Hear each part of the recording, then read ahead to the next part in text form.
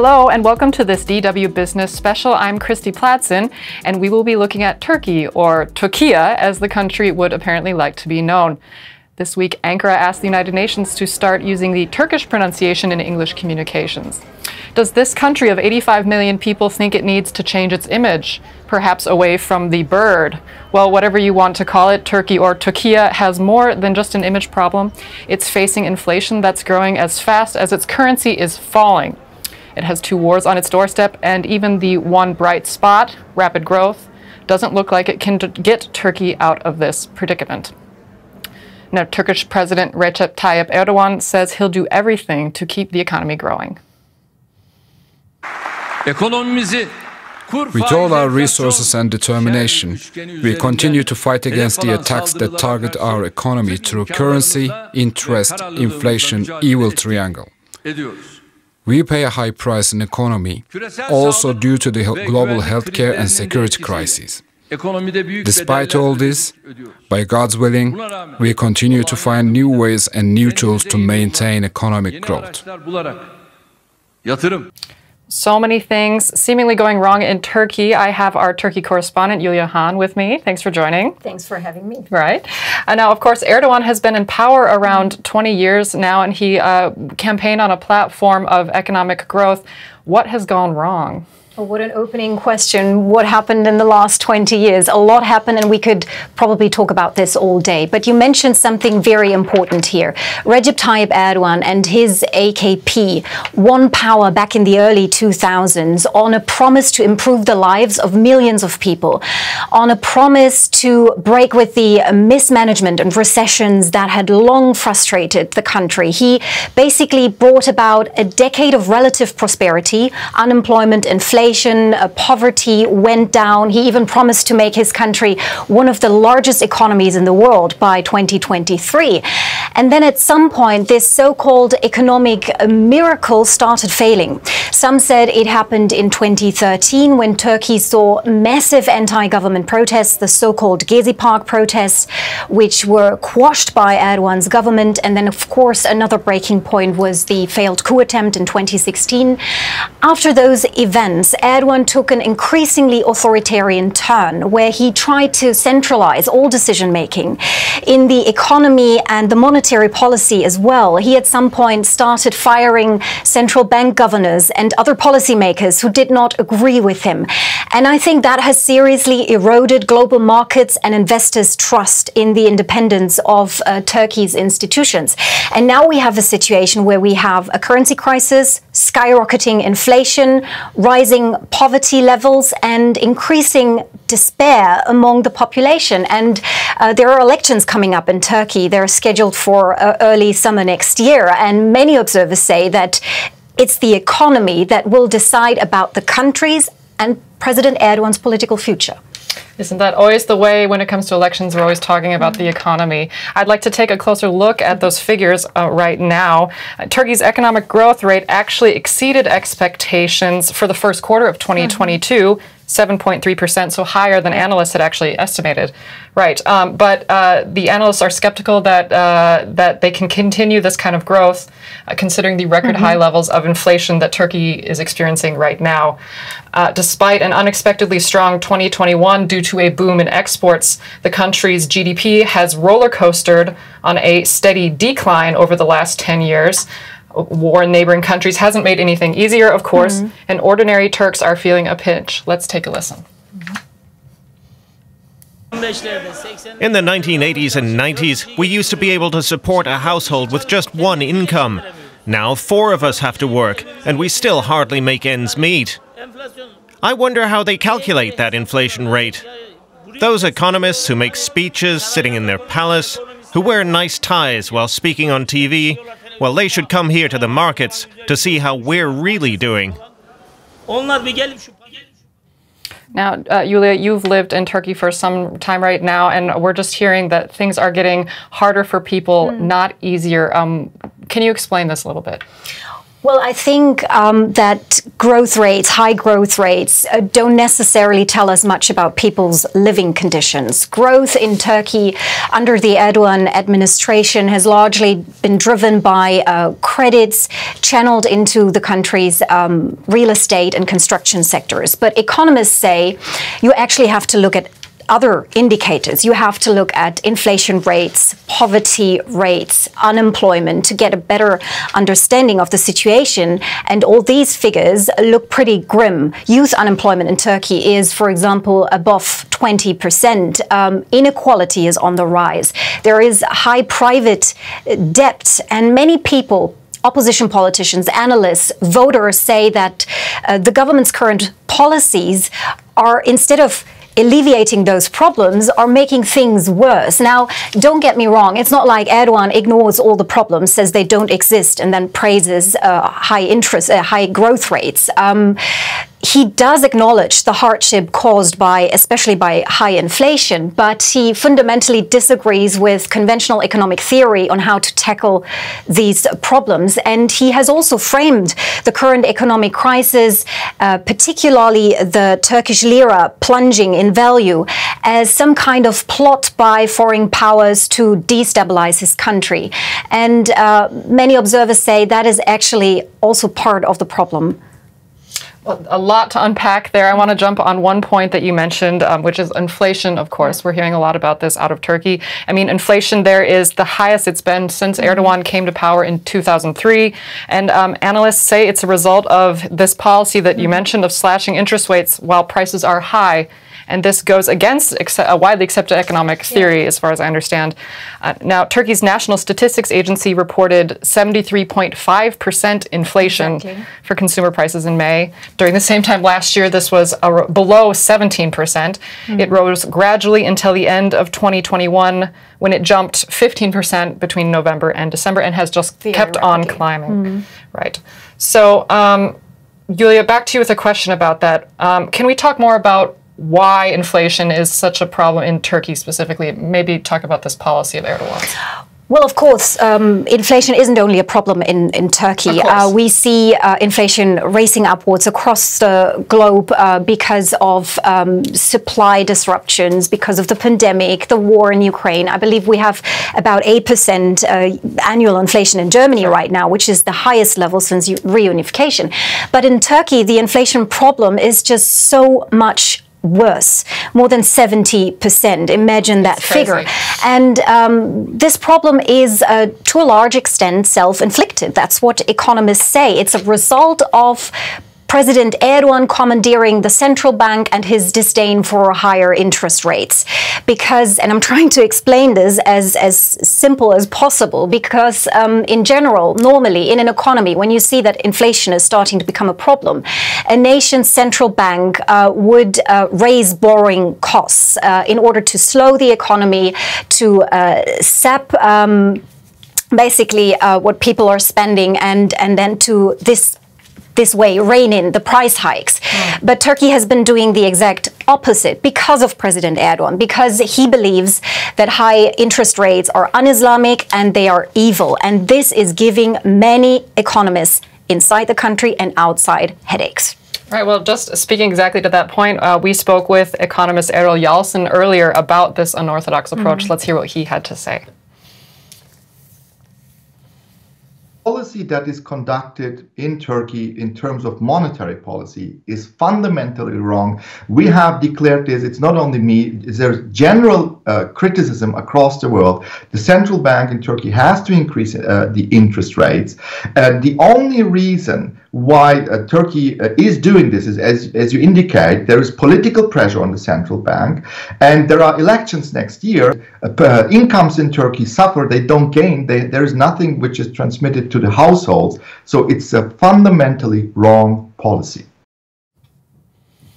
Okay, he said nothing transmitted to the households. Again, you live in Turkey. Can you tell me, how is it for people there? I mean, when we talk about inflation, it's always very, complicated. But if we look at this figure again, more than 70% annual inflation, according to the official data. What does it mean? It means that if you want to buy things, from food products to baby diapers, they are now more than 70% more expensive than they were last year around this time. That is an eye-popping figure, but many people still believe that this is an understatement. Wow. In fact, there are polls according to which people believe the official inflation rate is actually way beyond 100%.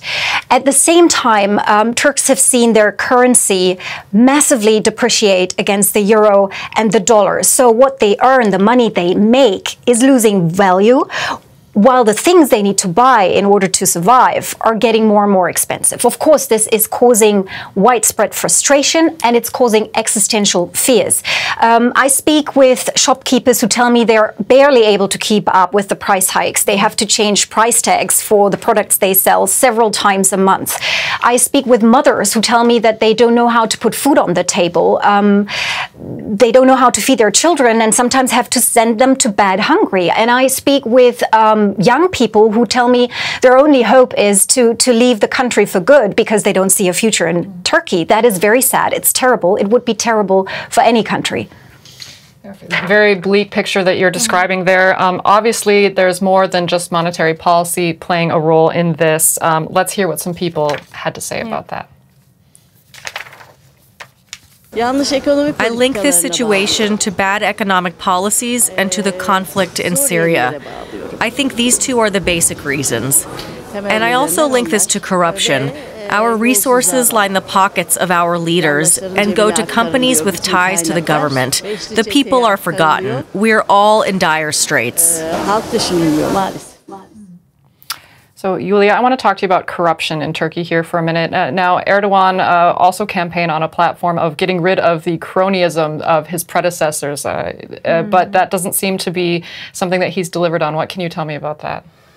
Well, what the lady there said is something we often hear. There have been quite a number of serious corruption claims leveled against the president and members of his government in recent years. The government has always dismissed them as fake, but there also haven't been really independent investigations into this. The media aren't really allowed to freely report about issues like corruption or mismanagement. In fact, reporters who do face being sent to court or even to prison. There has been an unprecedented crackdown on press freedom in Turkey in recent years. But I think all of this somehow leads to people losing trust. They look at their own financial situation. They look how they see how they struggle to pay their monthly bills, and then they see the president in his gigantic palace that he had built for himself in the capital, Ankara. And I think some people think that he is no longer this man of the people that he once used to be. Sure. And I think this is why we keep hearing people also complaining about increasing corruption in Turkey. Right. I mean, we're talking about a lot of doom and gloom here in Turkey. I want to narrow in now for a second on one Turkish export that's actually performing quite well lately, getting a lot of attention. I'm talking about the Turkish Bayraktar, Bayraktar, thank you. The Bayraktar drones, which have been used in Ukraine since pretty much right after Russia invaded the country. Their success in destroying Russian combat vehicles has sparked major interest from other militaries, including Finland. And now that country is saying it might be in the market to buy Turkish drones if it were to join NATO. Now, Turkey is, of course, a NATO member, and it has threatened to block Finland and Sweden's entry into that military alliance. Now, Ankara has been walking a very tight line between Ukraine and Russia, but it has sent these drones, but it has so far steered away from applying sanctions to Russia, for example. Where does Turkey find itself in this whole conflict when it comes to Russia's war in Ukraine? Yeah, it's a little like you said, they're dancing on a tightrope where on the one hand they are supportive of Ukraine. Turkey is a NATO member. It has the second largest army in the alliance. But then they also have very close ties with Moscow, and they depend on Russian energy and agriculture imports, on Russian tourists as well. And I think this is a big part of the explanation why Ankara is very careful in dealing with Russia, trying not to anger Mr. Putin. So this is the balancing act there. One word maybe about the Russian tourists, because the hope for this year of Turkey's very crucial tourism industry was to basically go back to pre-pandemic figures. And Russia is a top tourist sending destination. Last year we had, I think, 4.5 million Russian tourists and another 2 million from Ukraine. And this year, expectations had to be lowered drastically due to the war. And a lot of people working in the tourism industry I speak with are pretty desperate. The government's role in this whole conflict is also that they're trying to mediate between the two sides. They have managed to get some high-level talks to Turkey, and they're working on a meeting between the two presidents, Mr. Zelensky and Mr. Putin. But many are wondering for how long Turkey can really, continue with this balancing act, because it is causing tensions. It's causing tensions with Ukraine. It's causing tensions with Russia. It's causing tensions with NATO. And you just mentioned that Turkey is threatening to block Sweden's and Finland's bids for NATO membership, and that is. Yeah, that is something that I think is frustrating many people in NATO right now. Yeah, I mean, it's definitely one we'll be watching as this conflict unfortunately continues to drag on, seeing what Turkey's going to do there. We've talked about a lot of things today. Just to wrap things up now, I want to take a step back and also take a look back in time a little bit. I mean, it was just over 9 years ago that we saw major unrest emerging in Turkey. Of course, talking there about the Gezi Park demonstrations, but also protests that spread across the country at that time due to a wide range of concerns. We've spoken about a wide range of concerns today.